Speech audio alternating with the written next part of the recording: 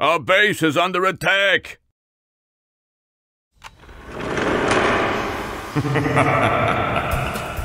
Impossible Creatures is an RTS developed by Relic Entertainment. It was initially released in 2003 and received an additional free expansion in 2004 in the form of Insect Invasion.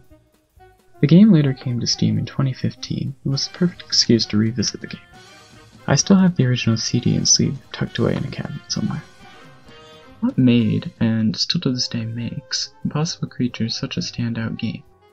Unlike traditional RTS games in which you select a faction and are provided with preset units, faction abilities, and upgrades, Impossible Creatures has a shared tech tree and structures for all players.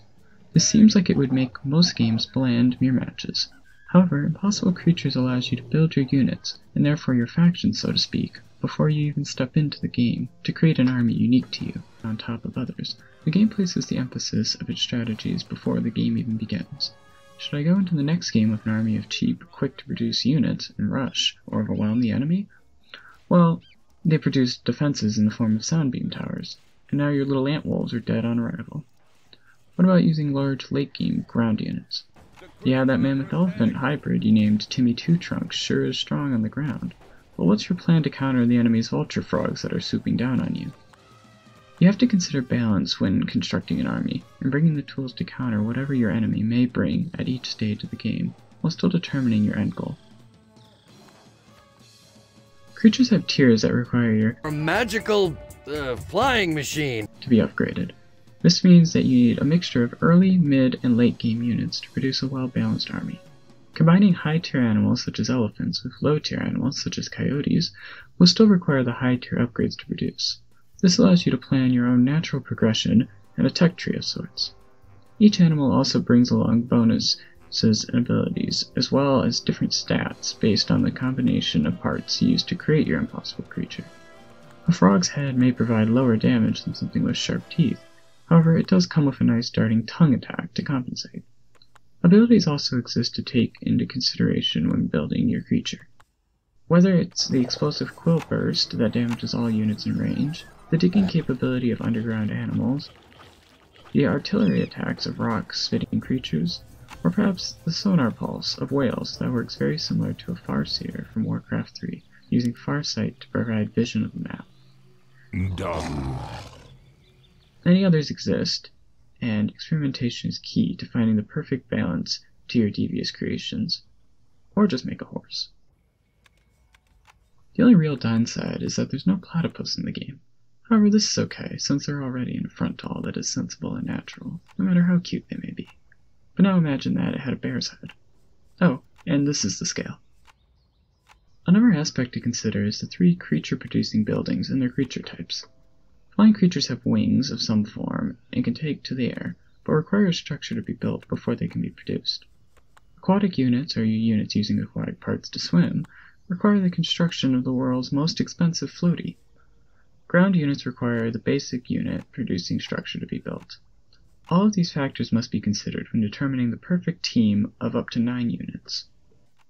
However, if you're feeling particularly uninspired or simply want to try out a different playstyle and learn through the developer's presets, you can select one of the armies owned by the main characters of the campaign. Rex has a focus on close combat and quickly getting into the enemy's face. Fast aggressive tactics will throw your opponent off guard.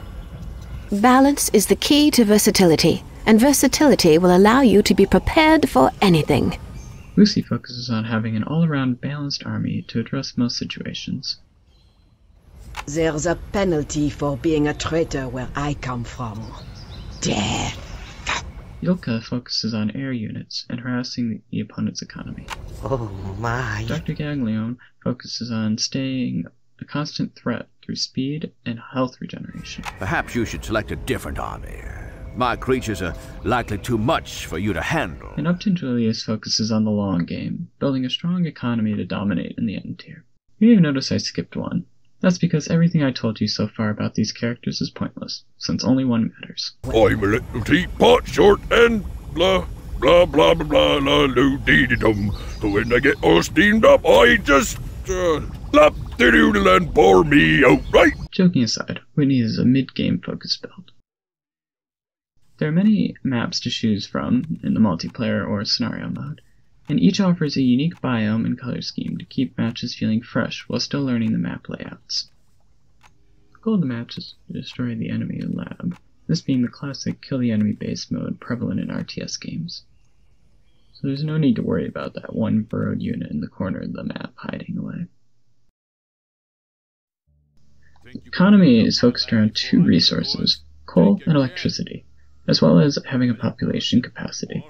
In this way, the economic side of Impossible Creatures is relatively simple, similar to games like Warcraft 3, StarCraft 2, or Armies of Exegol, in which you balance a common resource that can be depleted without expanding, and a more abundant resource that's used predominantly for upgrades, along with a population cap to stop intense snowballing to a degree.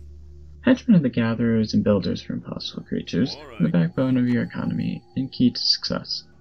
Here they are collecting ore, building structures, breaking structures to build structures on the ruins of their foes, building a secret hey, wait a minute. Henchmen are important to your success, but they're also not helpless in a fight. Just pay attention to your initial coal mines so you don't end up making the long exodus to the expansions your enemy has likely already captured.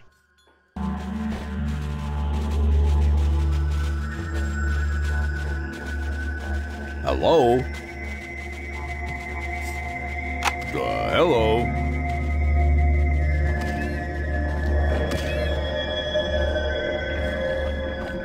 Henchmen under attack! Electricity is obtained by building lightning rods and slapping giant box fans on geysers. The turbines are dangerous as they're placed further from your base, however they can be upgraded to provide large amounts of energy. Similarly, workshops can be built by coal mines further from the base, similar to granaries in Age of Mythology, however, without providing upgrades for your workers' productivity. Upgrades come from the genetic amplifier building for your creature upgrades, and the research clinic for henchmen. This provides some buffs to stats, but also some unique effects like henchmen learning how to heal the creatures. Combat can become hectic when large battles ensue, or multiple players are fighting, but the actual combat gameplay of Impossible Creatures is pretty standard, with its share of micromanagement, albeit not to the extreme scale of some other games. The focus in the game is still dominantly designing your ideal army and adapting to your opponent's army through careful use of your toolkit and determining where to allocate upgrades in the genetic amplifier. The real charm in Impossible Creatures is certainly the freedom to create and experiment with the different creature combinations, and while the combat and core systems are designed well enough to keep the game engaging, the greatest joy is seeing your oddball armadillo dragonfly roll its way to victory against a stampede of shark hippos. This is where the game truly excels, and why to this day I will always list it among my favorite games of all time. If a strategy fails, then you analyze the weaknesses in your team and determine whether or not you lost because your army, at its best, wasn't up to the opponent's, or if you can swap out the front legs of your one creature for ones that will provide digging, and allow you to maneuver and outplay your opponent better. When in doubt, you can always go defensive route.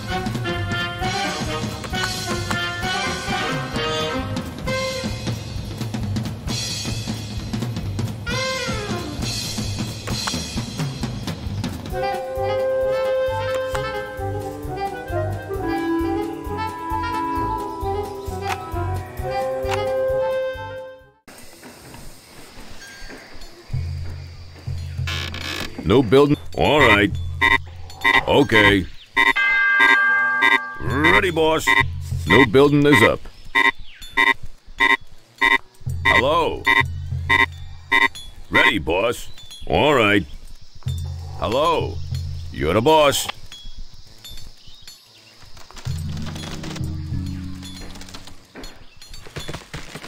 The building's done. Level 5 research is complete. Ready, boss. They're destroying our buildings. The critters are under attack. Hello. I've got one of those things after me. Done building.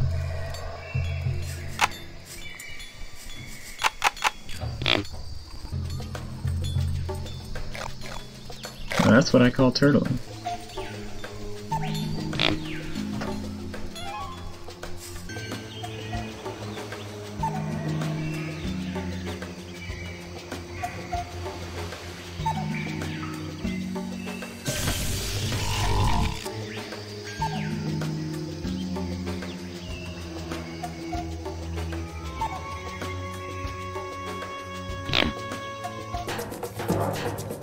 Our base is under attack!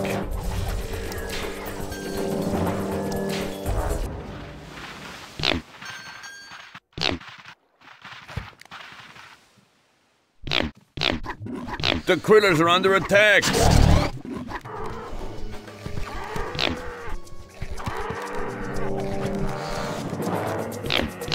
The critters are under attack!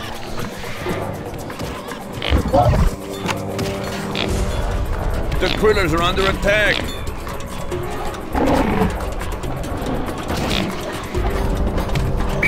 The critters are under attack! The critters are under attack! The critters are under attack!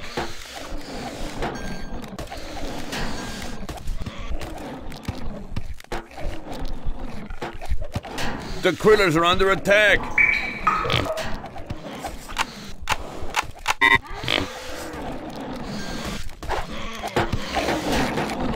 The critters are under attack! Our base is under attack! The critters are under attack!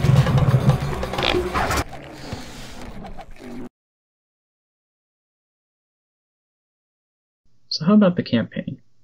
Possible Creatures has a solid campaign that tells a compelling story with a cast of interesting characters. One thing I must admit is that, as a kid when the game first came out, I spent most of my time in the creature creator and messing about in custom games. I know that I played through a decent amount of the story, but ultimately did not complete it until much later when I revisited the game. I won't go into too much detail about the campaign story, but if you're interested in playing it for yourself, I highly recommend it. With the release of the Steam edition, it's easy to get a hold of, and certainly worth the $10 price tag for messing about in the creator alone. Bring friends too, as the game is definitely more enjoyable seeing the wild creations that others bring to the table. I'll briefly mention how the story kicks off, so if you'd like absolutely zero story spoilers, then skip to the timestamp. Alright, time to send the scorpion wolves after them when they run. The story starts off with the protagonist, Rex Chance, receiving word from his father and renowned scientist Dr. Eric Chankov, whom Rex presumed to be dead for years. Rex is asked to come to a remote chain of islands to see his father, and he quickly gets up close and personal with the local wildlife.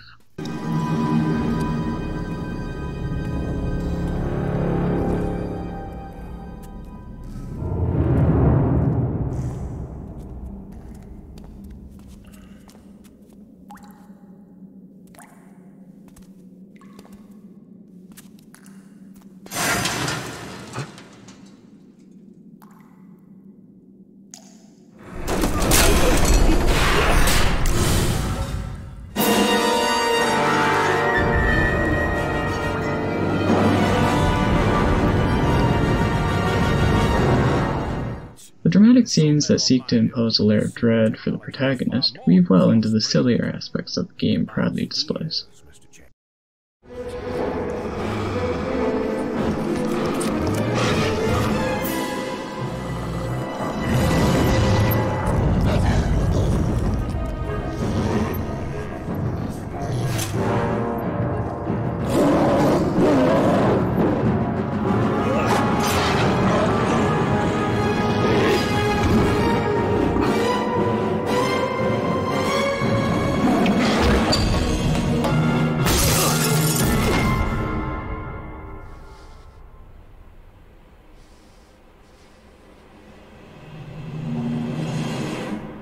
Characters have their own charm, too, that complements the overall silliness of the game, while portraying the action-adventure genre well. The overall atmosphere of the game gives a unique feeling by blending elements of science fiction, industrialization, and adventure movies such as Indiana Jones. The sounds and music play off one another to set every scene. While the characters are very much playing their roles and archetypes, the writing and voice acting makes you feel invested in the antics of the characters.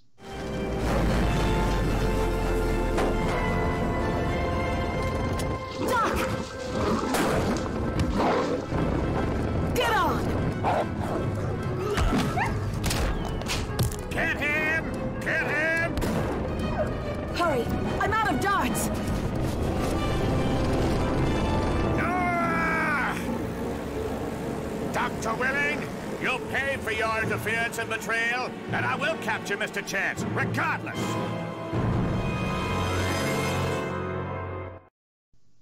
The campaign handles the creature creation in a fun way by having you track down creatures throughout the missions and tag them in order to add their DNA to your collection to create creatures in the normal manner. It's a neat way to tie rewards into objectives, similar to heroes gaining items for bonus objectives in other RTS games. Gotta catch 'em all. Animals you've collected to design combine.